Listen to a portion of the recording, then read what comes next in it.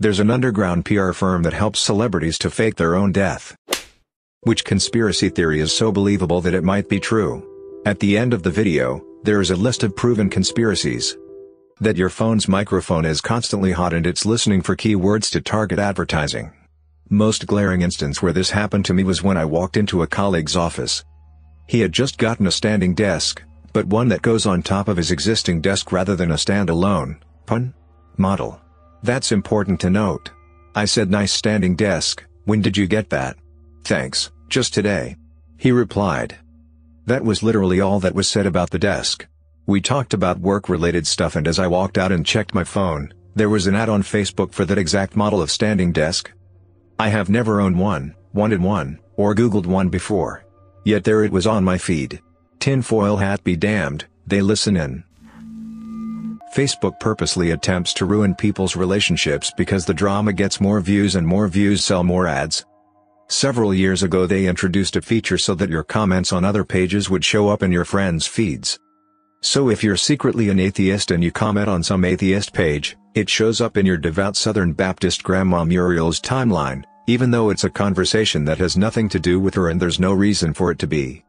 As a result, Facebook outs you to your family, and Grandma is typing away at all the evil Satanists trying to corrupt her grandson. And if you comment on a public post, it's unavoidable.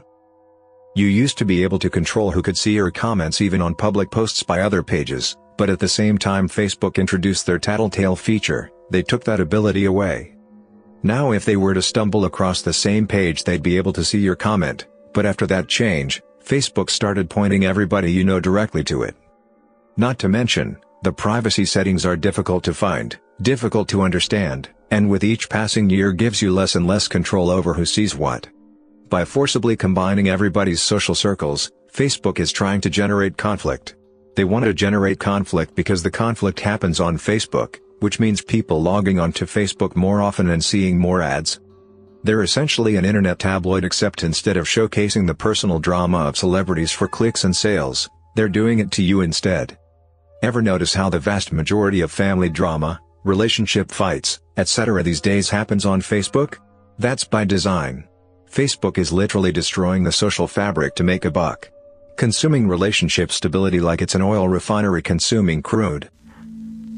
That Natasha Jayat was murdered by the Catholic Church for exposing a pedophile ring. Natasha Jayat, a model and TV journalist, exposed a pedophile ring on live Argentinian TV a few months ago, after following cases over the last few years.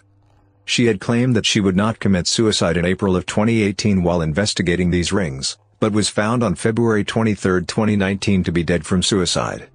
Another journalist she had accused of pedophilia on the airing, Luis Ventura, had uploaded an image of her dead body shortly after she killed herself on Twitter, and then promptly deleted it afterwards. She supposedly died from a cocaine overdose, heart failure or stroke. She had said that if she wound up dead, the people she had accused of rape, she was on trial, and it was powerful people, would be guilty. "I won't kill myself, I won't overdose and drown in a bathtub, I won't shoot myself." Dyson purposefully made the cable shorter over time just before announcing the cordless version. My DC-01 has a 12 meters flex. My DC-14 has a 6.5 meters flex. They purposefully made the flex shorter to be an inconvenience and make people want the cordless version. Memes about the NSA and other spy programs are encouraged by the very agencies spying on us, to twist the idea into the absurd and to humanize their agents. Many people say it right now. You're not an important person, nobody cares what you're doing. They've fallen for the idea of individualized manual spying, conflated it with systematic automatic spying, and dismissed both as not worth worrying about. Miley Cyrus's crazy streak was all a carefully planned marketing scheme to get her solidified as an A-list celebrity. I also believe it was done to make Disney completely cut ties with her and kill the image of Hannah Montana. It worked too. Hannah Montana was quite possibly Disney's largest TV show ever, but I haven't seen anyone even mention it for over 4 years now, and despite Disney cashing in on old IPs, Aladdin, Kim Possible, Lion King etc., we have yet to even hear an unsubstantiated rumor regarding Hannah Montana. The Vatican holds horrible dark secrets and many answers to existential questions. The Vatican has many vaults literally stuffed with thousands of documents that no one but people in the Pope's circle have access to. Who knows what's in those? I'm willing to bet there are parts of the Bible and Christian history that will never see the light of day, thanks to Emperor Constantine creating the first official canon of the Bible. Barack Obama may have been a CIA operative sometime in between college and being a community organizer in Chicago. Bear with me. After graduating from Columbia in 1983, Obama went to work for a company called Business International Corporation, a company that is known to have been used as a CIA front in the past. There is little information available about this time in Obama's life. The CIA was actively recruiting at that point in history and would have been very interested in a young black man with an Ivy League education and ties to Indonesia and Africa. The information would most likely still be classified, but it could also have helped his rapid accession in politics at such a young age. After nursing this theory for a while, I finally Googled it and, sure enough, loads of websites showed similar theories. Some of it convincing. Not the stuff about him being a CIA chrononaut who fought Russians on the moon. That angle is less convincing. The president of the Philippines, Duterte, is very anti-drugs to hide his own involvements with drug cartels off which he makes billions. Funny enough, he once told supporters that, if his own children were found to be dealing in drugs, they should be executed. Not long after, one of his children was found to be involved with a big shipment of cocaine, if I remember correctly. Still alive. I may be shaky on some of the details here, but I remember reading this on Duterte's Wikipedia page. I'm at work, we'll find the source later if anyone is interested. The Laurel Canyon Conspiracy. Basically, if you look at the counterculture revolutionaries in the music industry in the 60s, most of them were the children of military intelligence people. So the theory is that the free love, lots of drugs movement they inspired was done intentionally to distract the youth from a full-scale revolution. The thought was if the angry youth of the mid to late 60s were too high and getting laid all the time, they would stop caring as much about societal ills and then basically sleepwalk through the 70s, which they did. I stumbled upon this when I was reading up on Jim Morrison and how his father was the one who called in the fake strike at the Gulf of Tonkin that kicked off the Vietnam War, and which was shown later to have been a false flag. Turns out, a lot of his contemporaries were also children of highly placed military people with ties to intelligence. Strange that they all wound up in Laurel Canyon as part of the same movement. Denver International Airport, secret bunker, giant cult shrine, and potential concentration camp. There are a lot of conspiracy theories revolving around the Denver airport. I'll try to touch on all the ones I know, but forgive me if I miss a few. There's no doubt that there are some odd things about the airport, from the delayed construction to the massive cost to the odd choice of decorations. Opening on February 28, 1995, 16 months behind schedule and at double the cost of the original estimate, $4.8 billion, Denver International Airport is the largest airport in the U.S. by total land area. 33,531 acres. Not long after it opened, wild conspiracy theories began floating around. One major theory is that there is a massive underground bunker that was built for the world's elite in the event of an apocalyptical event. Another is that there is a massive facility underneath that was built to be used as a concentration camp in the future. Some people believe that the reason for the delay in the schedule was due to the construction of said underground bunkers and tunnels. Supposedly, a construction worker claims that they buried 5 multi-story buildings underneath and built the airport on top of it. Aside from the construction theories, there's plenty of things inside the airport that are just plain odd. One thing mentioned often is the large Mustang statue, shown above, outside of the airport, nicknamed Blucifer. A large blue horse with red eyes that supposedly represents one of the 4 horsemen of the apocalypse, death. Oddly enough, the architect who designed the piece was killed when the horse's head fell on him, severing major arteries and causing what proved to be fatal injuries. Another thing people find odd is the dedication stone inside the airport.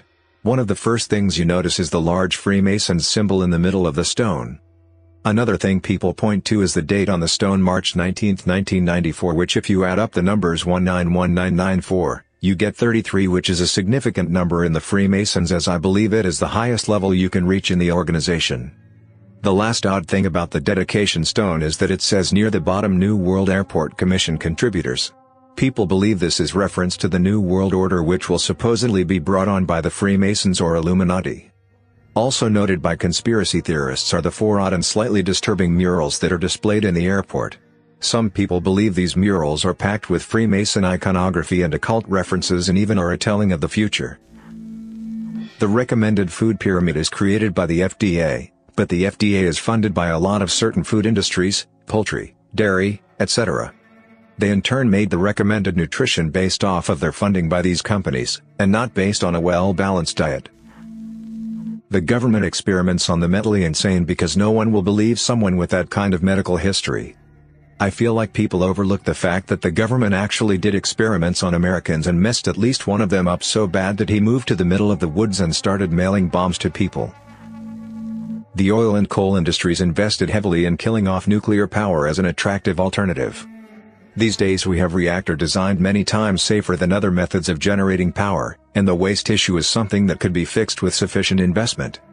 Even taking into account disasters like Chernobyl, estimated around 4,000 premature deaths, and Fukushima, 600, nuclear is incredibly safe compared to coal's 5,000 accidents per year. Nuclear kills 90 people per petawatt-hour generated, whereas coal kills 100,000 people per petawatt-hour, mainly because of lung problems worldwide. Even if we don't take into account the climate change contribution, most of those deaths are easily avoidable if we switch to nuclear. Multiple football World Cups have been influenced either by governments hosting them, or other entities out for their own gain. 2002 South Korea/Japan and 1978 and Argentina are the two most obvious ones that come to mind. FIFA is absolutely the most corrupt organization in sports. Snapchat worked with the FBI to popularize, and secretly test and improve, face recognition technology. We went from "wow, this is like magic" to "this is totally normal" in a few years, and there's no way that the technology isn't being used by law enforcement. Have you read the terms and agreements of Snapchat?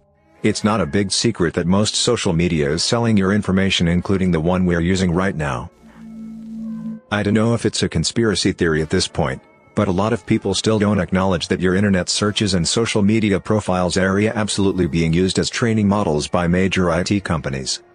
I was a drunk college student and had access to them to run AI training. If you still think you're off the grid, you're an idiot.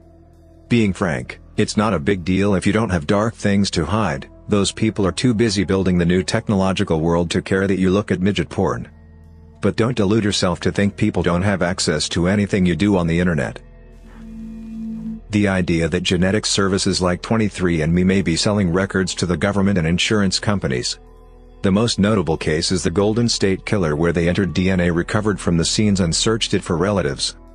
They found several distant relatives and used other information such as genealogical records, approximate age, and location of crimes to further narrow the suspect pool. Then based on that can get a warrant for a DNA sample. There's an underground PR firm that helps celebrities to fake their own death to escape the harshness of the limelight, or if they feel like their life is in danger. For example, Tupac, Biggie, Paul Walker, etc. Most likely a secluded island or possibly a remote country where you're not noticed. Might have changed your appearance. The families would obviously have to be kept out of the loop to maintain plausible deniability. You make a payment to the firm. They keep half and they give you cash when you reach your destination. Everything else is left to your family. That the world's 1% participate in a global human and sex trafficking ring that is untouchable by any law enforcement and often results in the deaths of any who dare expose it. This also extends into a larger world of high-profile crime that is hidden to the world. It is likely that celebrity suicides are often staged to cover up murders related to this secret world. Those with a history of mental health issues are especially easy to cover up. The murders of Honey and Barry Sherman come to mind when speaking of this theory. They were a billionaire couple from Toronto, Canada, who were murdered in their home, which had been staged to look like a murder-suicide. The police initially corroborated the story of a murder-suicide until after the children of the victims gave a public statement saying the police were wrong, stating it was instead a double homicide. Using a private investigator, they revealed evidence in the crime scene that made it clear it was a double homicide. This raised questions as to why the official police statement said it was a murder-suicide. For example, both victims were found bound, and a belt that did not belong to either of the victims was found around Barry's neck. Their murder happened in December 2017, and there has been very little information released about this case since. List of proven conspiracies.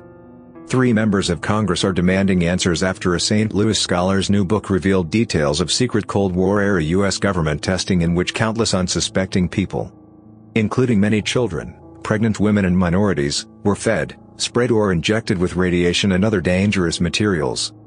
St. Louis leaders were told at the time that the government was testing a smokescreen that could shield the city from aerial observation in case of Soviet attack. Evidence now shows radioactive material, not just zinc cadmium sulfide, was part of that spraying, Martino Taylor said. Government tested AIDS drugs on foster kids. Children not provided with basic legal protection, review finds. Government-funded researchers tested AIDS drugs on hundreds of foster children over the past 2 decades. Often without providing them a basic protection afforded in federal law and required by some states, an Associated Press review has found. The research funded by the National Institutes of Health spanned the country. It was most widespread in the 1990s as foster care agencies sought treatments for their HIV-infected children that weren't yet available in the marketplace. The research was conducted in at least 7 states, Illinois, Louisiana, Maryland, New York, North Carolina, Colorado and Texas, and involved more than 4 dozen different studies. The foster children ranged from infants to late teens, according to interviews and government records. The U.S. Army recently released logs of thousands of experiments conducted at Dugway Proving Ground dating back to the Cold War, providing a glimpse at what the highly secure testing facility has been up to. Some military tests involved human exposure to biological and chemical agents. They loaded up mosquitoes with what they said was an inert disease, an inert bacteria, an inert virus and actually released that on civilian populations in the United States, he said. Immediately after World War II, researchers at Vanderbilt University gave 829 pregnant mothers in Tennessee what they were told were vitamin drinks that would improve the health of their babies. The mixtures contained radioactive iron and the researchers were determining how fast the radioisotope crossed into the placenta. At least 3 children are known to have died from the experiments, from cancers and leukemia. The Imperial Japanese Army's notorious medical research team carried out secret human experiments regarded as some of the worst war crimes in history.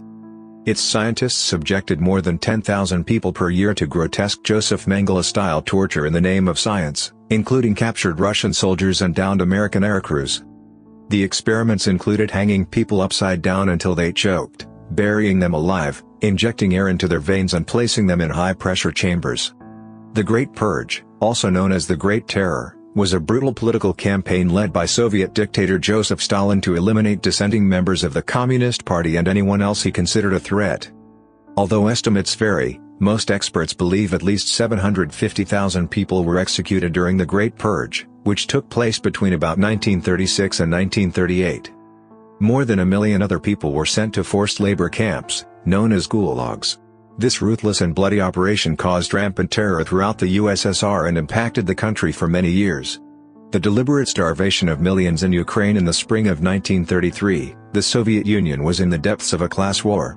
Soviet leader Joseph Stalin had sent workers and communists from the cities to extract grain from the countryside. We realized, as one of them put it, that it was impossible for us to live on the same earth as these bloodsuckers. The suppression of private agriculture, combined with unreasonable requisitions, caused millions to die that year in the Soviet Union. As the Post-San Applebaum reveals in Red Famine, Stalin and the Soviet leadership enforced policies that ensured that the disaster was worst in Ukraine. According to the latest work of demographers, some 3.9 million people died by starvation in that Soviet republic. Until the Holocaust, the Great Famine in Soviet Ukraine was the largest policy of mass killing in Europe in the 20th century. Over the decades, the relationship between Hollywood and the military has served the needs of both sides. Filmmakers gain access to equipment, locations, personnel and information that lend their productions authenticity, while the armed forces get some measure of control over how they're depicted. That's important not just for recruiting but also for guiding the behavior of current troops and appealing to the U.S. taxpayers who foot the bills. National Cine Media, which sells ads in movie theaters, paired the Army and 20th Century Fox for a marketing campaign designed to reach potential recruits. The campaign intercut footage from the Fox superhero movie X-Men: First Class with images of real soldiers as a voice-over intoned, heroes, ordinary people who discover they can do extraordinary things. The spots played in cinemas, and exit polls of 17 to 24-year-olds leaving the movie theater found that those who saw the ad were 25% more likely to say they would consider joining the Army.